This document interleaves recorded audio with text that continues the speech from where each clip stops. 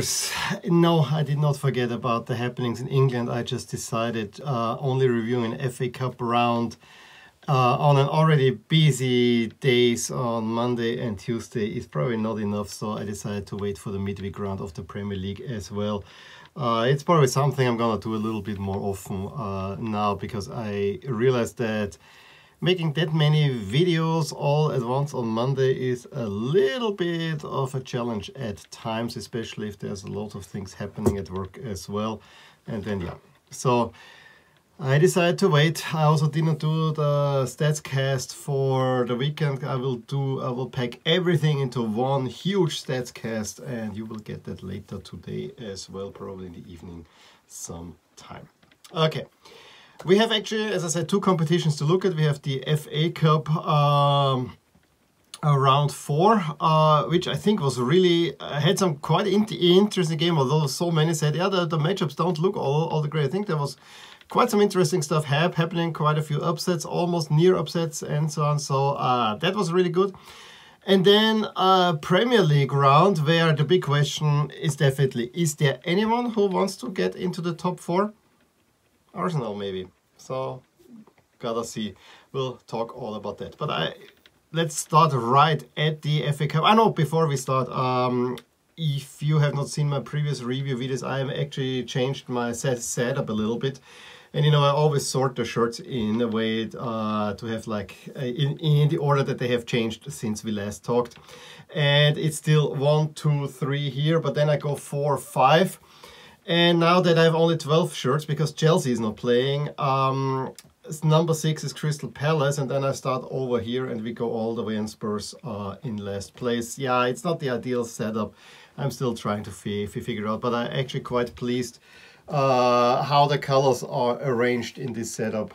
So this might at the moment be the best that I've ever had for a Premier League background. The question is now, if I would hang Newcastle and Chelsea, or Chelsea up there, how that would look. But you know, Chelsea is at the Club World Cup. We'll talk about that in a teeny bit as well. But now we'll start at the FA Cup. What was happening? We actually started on Friday with a big one. Manchester United, who had two very similar games this week.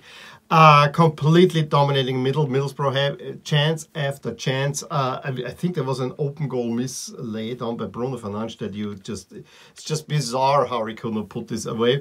Cristiano Ronaldo even missed a penalty. So this is how bad in a way it was for going to put it in internet. Jadon Sancho got the goal.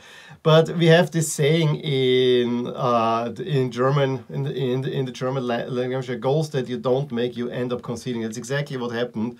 Especially, it was a kind of a fluke as well, because I think Watmore controlled the ball a little bit with the hand, where, yeah, it was argued new handball rule.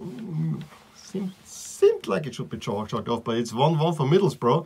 And they hold on up until penalties. And the penalty shootout was very reminiscent of the penalty shootout we saw at the Europa League final. It did not go as long, but Middlesbrough starts in first, converting all 8 of them, and then Elanga misses the last penalty. I found it interesting that Cristiano was only number 4 and Bruno Fernandes was number 5. Seems so not typically in a way, but yeah, there's this video of how you do your penalty, how you sort them. That would be interesting to do. Chelsea, before going to the Club World Cup, actually had also a little bit more time, more work than they probably wanted against Plymouth, although they had plenty of chances. They just couldn't convert. They found themselves down in the 8th minute, but then Azpilicueta could equalizer, and then Alonso just in stoppage time of the first half of overtime. Doesn't look very convincing if you play against a third-tier team and you need overtime, but you know, cup competition, this is sometimes how it goes. It almost, we got the sensation by Kidderminster, the lowest side remaining, playing at home against West Ham, having a 19th minute lead, and at the beginning they were actually quite well, but the longer the game went on, the more West Ham got into it, and in the end it's Declan Rice in stoppage time. with actually a great move getting the equalizer. And then, of course, everyone, penalties. And again in stoppage time, Jared Bowen scores the winner for West Ham United. You know, heartbroken for sure, but we know how it is going into a penalty shootout at home. It's not a given by any stretch. For Lampard's first game for Everton, ended with a decisive 4-1 win over Brentford, but one has to say that this is not the Brentford anymore that was so flying high at the beginning of the season, kind of a little bit going down. But you know, getting Everton off to a winning start was probably something really necessary to do. Of the other results, you know, Southampton needing overtime against Coventry, I just pick out here a few. I mean, this is not all of them, there's 6 more to left. I think Liverpool also had a little bit more work against Cardiff than Nottingham completely annihilating Leicester 4-1. That's a big result. The big standard that I don't have here was, of course, this Boreham Wood from the 4th tier. Won away to Bournemouth, so that's an interesting one as well. And so we have the draw also, and even the schedule at the moment. I have to say I'm struggling a little bit to find one that sticks out to us. I mean, I'm looking at Middlesbrough Spurs a little bit because Middlesbrough just took out United, but other than that, maybe Southampton against West Ham, because those two teams, yeah, that might be the bigger round, because I don't think Liverpool against Norwich will do anything. Boreham Wood, you know, the 5th tier, need to go to Everton. It's also, it just doesn't look right to me how well the Cup competition should look like. Going on into the Premier League on the same weekend, we also had one makeup game between Burnley and Watford, a 0-0 draw, a game that has already been twice postponed. Yeah, that happens too, but not much that I can talk about there.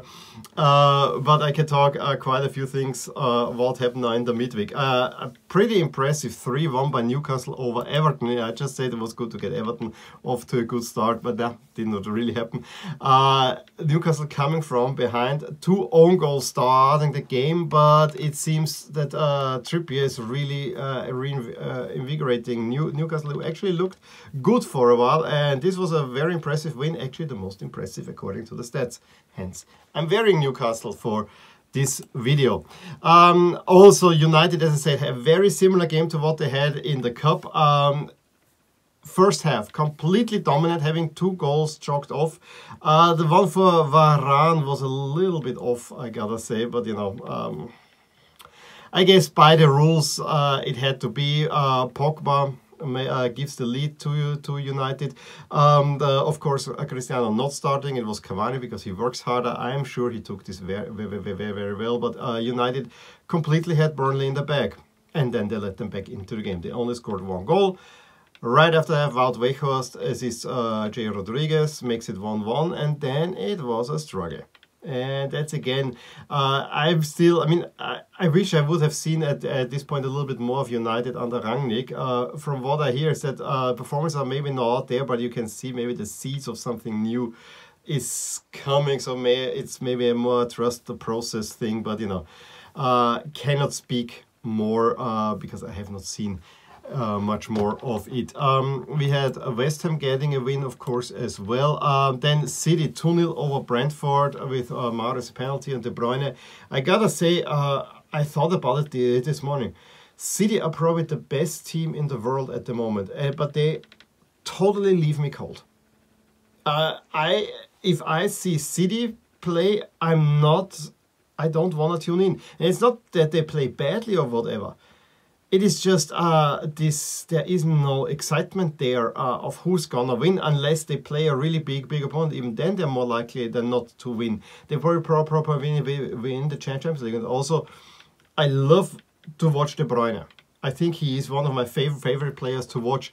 But A, he is not playing all the time, and secondly, how to say, the star power of City is probably the one thing. I mean, Guardiola has built a awesome team but it's almost starless in many ways. This is also, I mean, PSG, I like to watch because there's Messi there, there's Mbappe there is Neymar there, and it's a train wreck. It's fun to watch.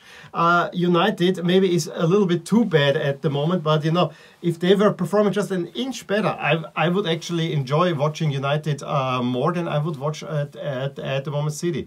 Liverpool, I almost always can turn to because it's I can identify with the Salahs, the Manes, and you know whatever. There's this power football there. City plays great, but it is a tad boring.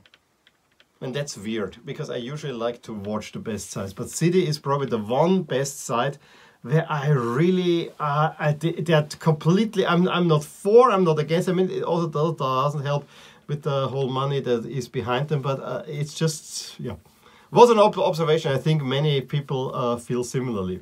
Moving on to a much more interesting team, which is Spurs. They always have a good headline. Who twice are in the lead, completely undeserved. Southampton outplaying Spurs in their own stadium, and it gotta be said. I mean, already the 1-1 at the half was rather lucky for Spurs. Then they take the lead through Son, another player that I love to watch. But there was a foul in midfield in the build-up, but it didn't last long. James Ward-Prowse twice with the almost identically cross in to El-Yunusi, and then Adams to head it home, and it's a 3-2 win for Southampton, who under Ralph Hasenhüttel are really good. And I was wondering, is Ralph Hasenhüttel not in a conversation for one of the better jobs just because he lost twice 9-0? Because given what he has at his disposal, I think he's a pretty good coach. And I'm not saying this because I'm Austrian. I just, the pure facts bear it out. I mean, he is doing miracles, I think, with Southampton, especially over the last 2-3 years, where they have been losing players left and right, but he keeps it going. So that will be interesting watching going forward. A game that I regret not watching was, of course, the 3-3 between Aston Villa and Leeds. I mean, the first half ended 3-2, but what a game that was. David James giving them the lead, and then Coutinho first scoring a goal, and then 2 great assists to Ramsey, make it 3-1. But James pulled one back just before for that, and then Leeds can equalize. But that must have been absolutely gorgeous play to watch. And there was also a yellow-red for Villa in there late on. I did watch yesterday Liverpool against Leicester, although I actually wanted to watch more Wolves against Arsenal. I think Leicester hung in there for about 20-25 minutes, where they even had a chance, but other than that, it was all Liverpool. As soon as Diogo Jota put the first goal in, you thought that there's a little bit some struggle there. But after that, chance after chance after chance after chance, and Kasper Schmeichel more or less standing his head and really saving Leicester's skin on many occasions. I was actually wondering if Mane will be back. No, he was not. It was Salah who came on a little bit later. I gotta say, Luis Diaz in his Premier League debut looked like the real deal. So a great transfer there. I was not so, you know, I didn't know the player, but he looked really, really the real deal, as I say. So there's a loads of options up the front for Liverpool to make it an exciting race. Don't think they will catch City though, more than that later. So I actually thought with the rate that Liverpool are missing chances against Leicester again, it might be that Leicester will snatch a point. No, it was not to be, because Jota scores one more. Salah was once running alone on goal, and then seemingly that could have been called a foul, maybe not, but you know, it seemed alright to me. But yeah, Liverpool a convincing 2-2 win, and then Arsenal. Of the top 4 teams, we had United dropping points, we had Spurs losing at home. Yeah, Arsenal is maybe the one team who seemed at one point really strong, then they didn't. Now they get a hard-fought win against Wolves through a goal through Gabriel, who then also got sent off with 2 yellow cards within a minute, which also... no, Martinelli, not Gabriel, Martinelli. Yeah, Gabriel Martinelli. It was weird. It was weird. I mean, there's two yellow fouls within a minute, and the first one is not called. It just doesn't seem quite right to me. But yeah, Arsenal hanging in there. So let's quickly look at the standings here. You see City, yes, a game in hand, it's 9 points. Liverpool, let's say they give it, so we have 6 points and they have the head-to-head, 3 points. I just don't see City losing that many points. It's not typical for City to do that. Maybe if they feel, but I don't see that. It's also that Chelsea, despite not playing great, look actually relatively safe at this moment, whereas the rest is just a crapshoot. I don't think that West Ham will hold on to that 4th spot. I think Arsenal at the moment look the best since United and Spurs are dropping points. On the bottom, we have also a big development where Newcastle now are out of the regular season, Norwich is back in. And with so many games in hand, Burnley actually has a shot. But I still think that Leeds definitely have enough points to not get implicated there. Brentford might be coming down, although they have the same amount of points, but Brentford is trending a little bit down.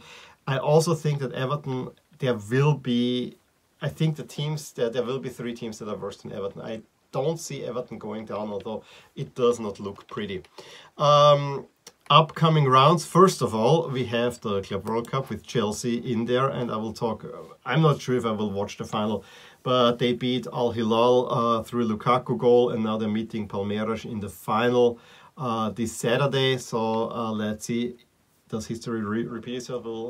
Like the last time a European side lost was Chelsea, but maybe Chelsea will actually pull this off, but still waiting.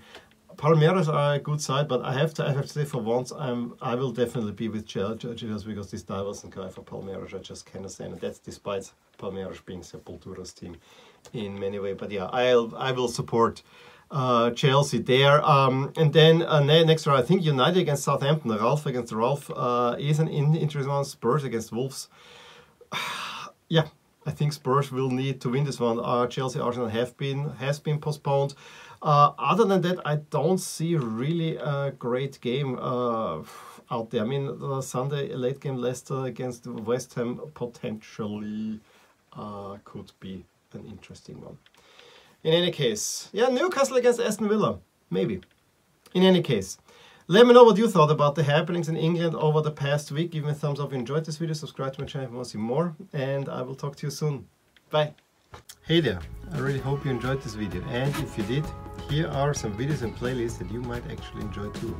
Also, please consider subscribing to my channel and click the little bell, so in order to get updated whenever something happens in my soccer universe.